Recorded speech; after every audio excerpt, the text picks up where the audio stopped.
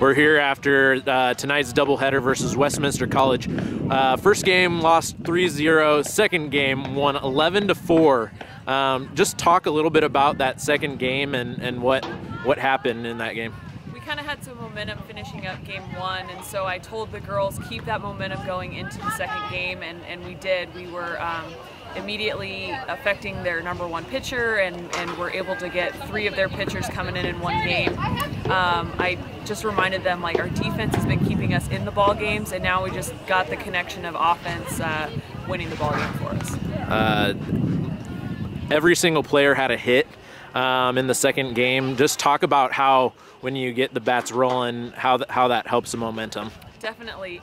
We weren't really looking to be driving balls out of the park. We weren't swinging out of our shoes. We were just trying to get timely hits. That had kind of been our struggle the first 3 games that we'd been playing.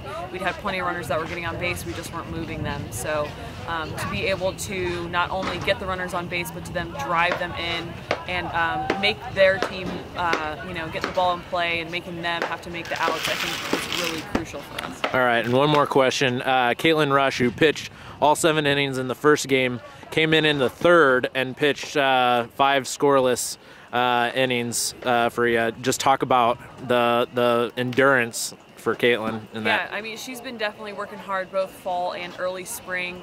She's been doing a ton of pitching, getting her legs ready, and she knew coming into the season that she was going to be our #1 workhorse, and she has just stepped up and taken full advantage of that, and I think that's affecting her confidence in a positive way, and I'm excited for what games we're going to be staying in and winning this season. All right, congrats on the first win, Coach. Thanks.